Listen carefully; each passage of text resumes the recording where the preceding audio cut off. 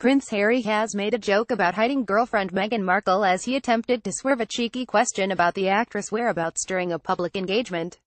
The 33-year-old royal was paying his respects at Westminster Abbey's Field of Remembrance in London when he spoke with bomb disposal expert Matt Weston, who couldn't resist probing him about the Suits star.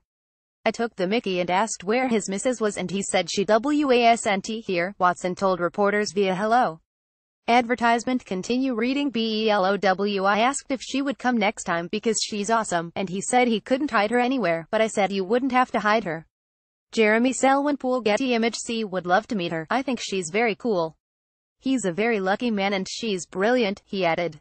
Harry also stopped to speak to 7-year-old Harrison DeGiorgio Lewis, whose uncle Lieutenant Aaron Lewis was killed in Afghanistan in 2008. The royal remembered Harrison from previously meeting him at the Abbey last year, with his grandmother Helen Lewis adding Harrison has been coming here for 4 years now to represent his uncle. Harry recognized him. They have a bond, as they share a birthday. Harry asked him about his uncle Aaron, and he said how proud he was. Meanwhile, it's been reported that Harry has introduced Markle to the Queen over a cup of tea at Buckingham Palace, prompting rumors that a royal engagement is imminent. Fingers crossed. It was also recently disclosed that Harry had a serious crush on Markle for 2 years before they even met, making it all the more like a real-life fairy tale.